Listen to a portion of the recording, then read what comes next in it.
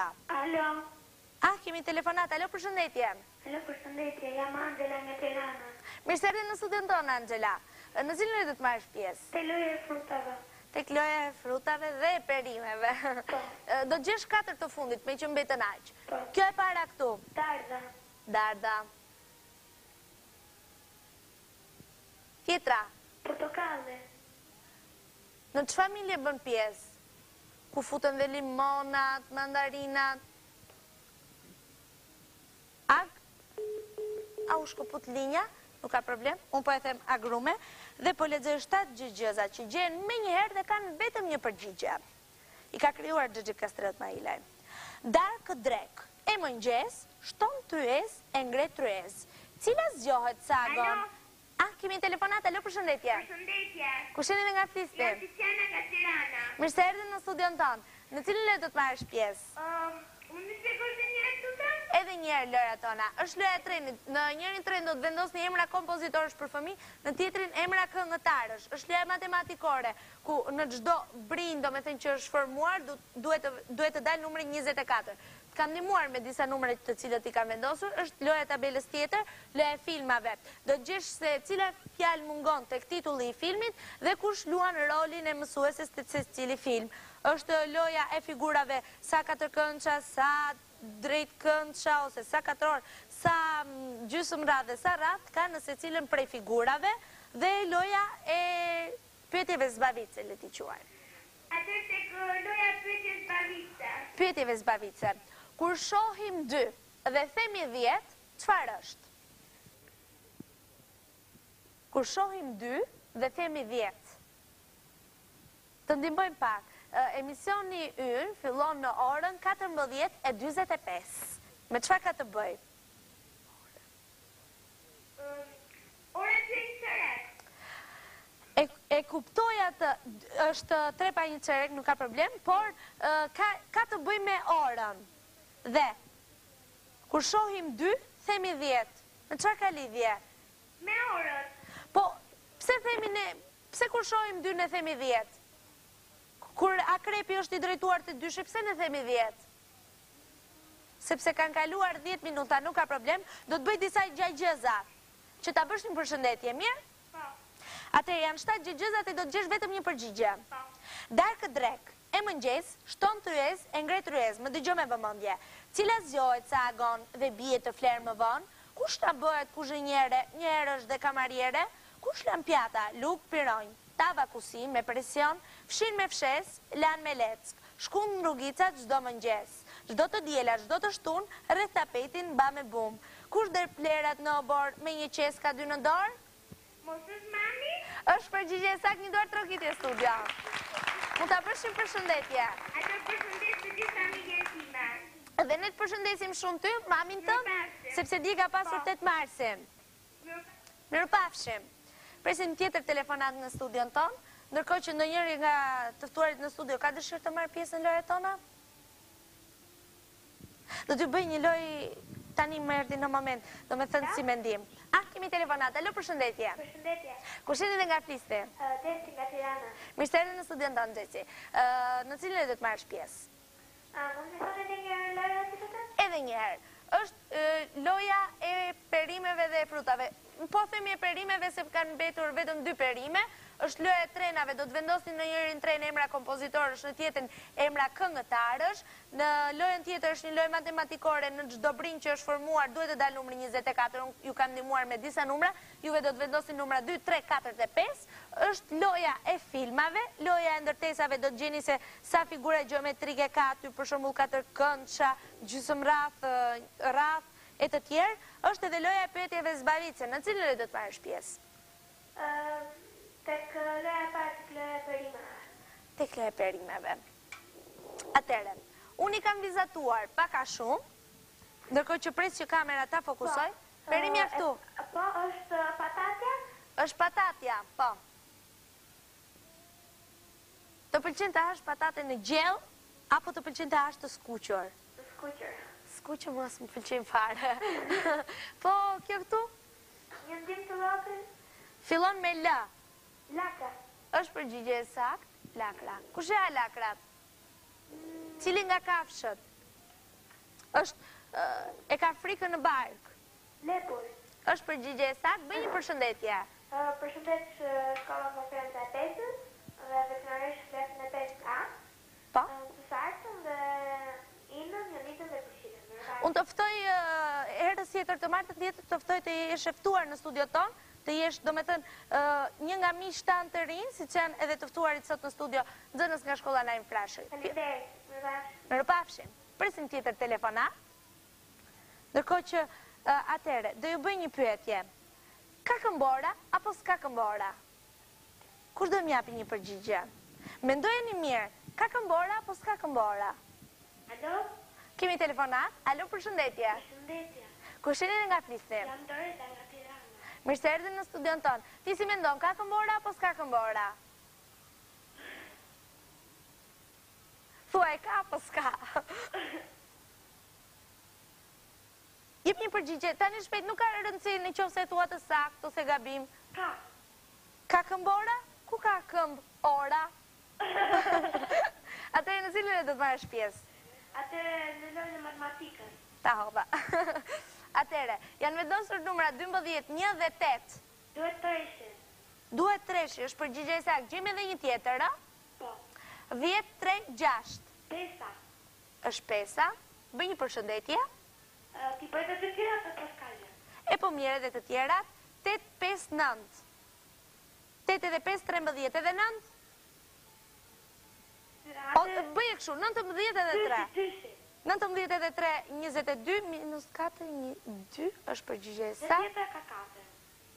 12 edhe 2, 14 dhe 6, 24. Është përgjigje e saktë, bëj një përshëndetje. Po, në fillim ju përshëndes juve, mamin, papin, darën që më shef nga Gjermania, edhe shkollën time dhe veçanërisht klasën e 7A. Unë të ftoj që të martën tjetër të jesh edhe ti e ftuar në studion tonë. Faleminderit. Mirupafshim. Mirupafshim. Unë do doja edhe një telefonat të fundit në studion tonë, ndërkohë që gjejmë edhe një pyetje tjetër nga ato që ju thash parë, ka këmbora apo s'ka këmbora. Atëre, e gjejmë është pikërisht ky libri që unë kam zgjedhur që t'ja u tregoja juve. A, kemi telefonat, alo, përshëndetje. Përshëndetje. Kush jeni nga flisni? Sara nga Tirana. Mirë se erdhën në studion tonë. Në cilën e do të marrësh pjesë? Të kloja e filmave. Tek loja e filmave. Atëre, zgjidh njërë nga numrat, 1, 2 apo 3? 1. Shoku ynë? Ilin. Kush e luan rolin e mësueses? Elita Janushe. E shënoj me emrin dhe bëj një përshëndetje.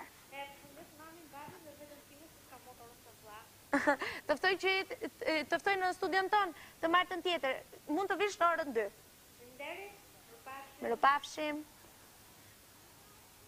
Elita Janushi. Kjo është edhe telefonata e fundit të dashur miq.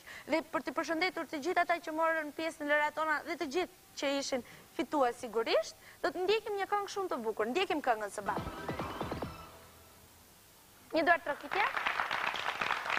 Jemi përsëri në studio të dashur miq, dhe tani unë dua t'ju bëj një pyetje. Për festën e 17 marsit, drejtuesi programit, kush ishte? Kush? Vajza, po. Si u ndjeve në rolin e drejtueses? Shumë mirë, kisha më shef për të bërë speaker e këtij programi, sepse doli shumë bukur me të vërtet, dhe ishte një gjë shumë e mirë për mua, më pëlqeu shumë. Si të duken ata që, domethënë, ishin protagonistë të këtij programi, pra që kënduan këngë, recituan vjersha, bën skeçe të tjera? Them drejtën, mua më pëlqen shumë. Po. Atë ishën përgatitur shumë mirë dhe... Kush ishte më i përgatituri? Djemtë e humorit. Djemtë e humorit. Po, nga vajzat? Nga vajzat ishin 2 grupet të cilat kishin përgatitur kërcime. Kërcime, po. Dikush që ka marrë pjesë, domethënë, duke interpretuar diçka në programin të 7-8 marsit, se sa vete jeni në klasën tuaj? Atëre vajza? 38. 38. Dhe ju bie radha që të pyetin në të gjithë brenda një jave? Besoj se po. Po. Për mua po. Shi varet nga mësuesi ose më saktë nga lënda, se për shumë vizatimi arrin ta kontrolloj edhe në një ditë të zëm. Kurse varet nga lënda sa më e vështirë të jetë, aq më shumë kohë do që të kontrollohet një mësuesi se do të pyetet nxënësi. Afërsisht sa veta pyeten në një orë mësimi? Po? Afërsisht tash mund të kemi 3-4 veta në ditë. Po, djali? Po. Dhe a arrin mësuesi aty a kontrolloj të gjithë detyrat vajza? Ose në një tjetër? Po? Besoj se në ditë të veçanta po, kur e ka programuar që duhet të korrigjoj detyrat e gjithë klasës. Edhe po. Po, vajza? Sigurisht që po. Gjithë një në qoftë se si e programon. Po, në cilin orë kënaqeni më tepër? Në orën e muzikës. Pse? Sepse të gjithë nxënësit dalin dhe këndojnë bashkë me mësuesin dhe kënga bëhet bashkarisht dhe me filharmonik. Po, vajza? Njëra nga vajza, po. U kënaqem më shumë në orën e matematikës, edhe pse ora bëhet në bashkëbisedim dhe kuptim më mirë. Ku jeni më të lirë shumë? Në çfarë? Në orën e muzikës. Pse? Sepse gjitha gëtojnë edhe. Po në orë të fiskulturës? Në orë të fiskulturës. Apo jo dhe mësuesja ndërrallë aty dhe si lë të thoni asnjë fjalë. Kemi një vajzë të voçkël këtu, e cila kishte përgatitur për neve një vjersh. Si e ka emrin? Jeta Deda dhe Deda. Ti si e ka emrin në fillim? Ana Maria. Shkurt? Adela. Pa, në recita. Dhe të dua dhe s'te dua ti o di më fol me mu. Ne të fanë sufëri, syhen pe me dërën bakti. Mik me zjarrin, mik me borën, pa doreza me ngrindor. Me palto me kapuç, s'kemi fri nga askush. Luan qeshim do për dore bë. Njëri unë prit dhe bore, je i jashtë, por je barë, por ne jemi guximtar. Një dorë trokitje të fort, dhe vërtet këto ditë kanë qenë të ftohta. Dikush tjetër që do të flas për orën e mësimit ose për kabinetet që keni në shkollë. Atëre? Po? Mjali aty? Mikrofoni? Në fakt ta shumë pëse kabinete s'kemi. Po. Po se marrë që Të pa mirë Filta, gjëra po. pëse që kemi, marrë me shumësimi. Po. Vajza aty? Kabinete në shkollën tonë nuk ka, po me pak mjete që kemi, arrim ta zhvillojmë si duhet. A ka klasa të ndryshme kjo juve, për shembull i quani ato klasa e matematikës, klasa e fizikës, klasa e biologjisë, ose do me thënë që kanë marrë një nofk ose emër, si mund të quajmë? Tash ka, për shumë se në disa klasa janë kabinete, për shumë kabineti i kimijës në disa klasa, është thjesht vetëm klasa e biologjisë, e zëm, kabineti biologjisë, ku zhvillohet një orë biologjie, po aty mungojnë mjete, për shumë, ose ka ndonjë lëndë tjetër që ka mjete, mungojnë disa mjete, po nuk është akoma kabineti. Po. Atëherë dikush tjetër mund me përgjigjet? Po. Në shumë klase janë vendosur 21 dhe 04 për ata që marrin nga jashtë Tiranës. Presim telefonatën në studio, ndërkohë që unë bëj edhe një përsëritje tjetër të lojrave tona. Atëre, është lojë trenave, në njërin tren do të vendosni emra kompozitorësh për fëmijë, në trenin tjetër emra këngëtarësh. Kemi telefonat. Alo, përshëndetje. Përshëndetje. Kush jeni dhe nga fliste? Jam Iva nga Tirana. Mirë se erdhët në studion tonë, Ina. Një duar trokitja. Në cilin lojë do të marrësh pjesë? Mund të shpjegoni pak lutën? Edhe një herë lojët tona, janë lojët e trenave. Në trenin e parë do të vendosni emrat e 3 kompozitorëve për fëmijë. Në trenin e dytë, edhe për të rritur nuk ka problem, në trenin e dytë do të vendosni emrat e 3 këngëtarëve, tabela tjetër. Do të gjeni emrin e filmit, sepse unë kam hequr një fjalë nga ky film dhe do të gjeni se kush e luan rolin e mësueses në secilin prej filmat. Është loja tjetër e figurave, se sa figura gjeometrike ndodhen aty, të cilat do t'ju shpjegoj nëse juve zgjidhni këtë lojë, dhe loja e pyetjeve zbavitse. Do marr pjesë te loja e trenave. Tek loja e trenave. Emër kompozitori. Beethoven. Po shqiptar. Nuk e di, Mozart të huajti. Po, Mozart. Dhe Chopin. Mozart. Chopin. Më falja, mos marri pjesë dhe motra? Edhe motra, e lejon. Alo? Alo, përshëndetje, kush jeni? Përshëndetje, unë Fënejtë. Mirë se erdhën në studion tonë, Enxhi. Sigurisht nga Tirana si motra, a? Po. Po, në cilin lojë do të marrësh pjesë? Dhe unë lojën e trenave me këngëtarët. Te këngëtarët. Këngëtarët të jenë të huaj apo shqiptar? Në qofse ti do të zgjidhje këtë lojë, do të ishte më mirë sikur të ishin këngëtar shqiptar, dhe në qofse di emra për fëmijë.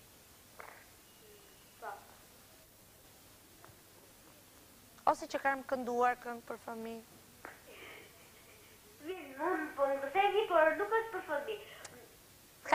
kënduar Albanin? Ka kënduar me fëmijë? Manjola në Albani.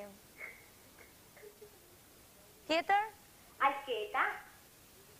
Alketa.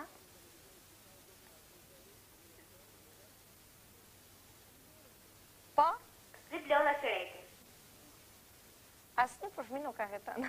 Megjithatë, bëj një përshëndetje. Po, unë përshëndes gjyshen time Tonita. Po? Prindërit e mi dhe motrën time Iza. Edhe ne të përshëndesim shumë, mirëpafshim. Përshëndesim edhe mamin tënd, e cila di kishte 8 marsi, festën e saj pra. Presim të tjera telefonata në numrin tonë 226321 dhe ndonjëri nga nxënësit në studio të Kloja e Filmave, kush do marrë pjesë? Po, djali aty? Më t'ja kaloni pak mikrofonin, të lutem? Alo. Kemi telefonat, alo, përshëndetje. Përshëndetje. Kush jeni dhe nga flisni? Ela, në Tirana. Mirë se erdhët në studion tonë, Eva. Eva, kush ta ka vënë emrin? Ela. Ela. Po, kush ta ka vënë emrin? Gjysi. Si e ke përse gjapi emrin? Ela, shkur dhe gjatë, po të më të Po, atëherë është loja këtu, kamera mund të fokusoj? Loja këtu, po. Atëherë, marrim ndërtesën blu. Po. Sa drejt këndësha ka? Ose sa katër këndësha, e bëjmë më të thjesht. 1, ky i madhi fare, po? 2, 3, 4, 5. Jo, nuk quhet. Është 3 këndësh. Nuk ka problem. I vëmë numrin 1 me që është 3 këndësh, është i pari 3 këndësh. Vazhdojmë dhe me figurën tjetër? Po. Do të kemi 4 orë. 1, 2, 3. Po, po 3 këndësha. 1, Po gjysëm rreth? 2, 1. 1. Kot po të pyes, sa grade ka këndin ky gjysëm rrethi këtu? Nuk e gjendot? Është 180 gradë, bëj një përshëndetje. Përshëndes mamin, babin, motrën, gjysin, kaq. Pa. Dhe të përndi Manilën. Falenderit. Mirëpafshim. Unë presë që emisionin në ardhshëm të telefononi përsëri të dashur miq. Erdhi fundi i emisionit tonë, ne do të ndajemi së bashku. Ju lë takim të martën e ardhshme në të njëjtën orë në emisionin Studio e Hapur. Do të jeni përsëri në emisionin tonë, ne do t'ju përshëndesim gjithashtu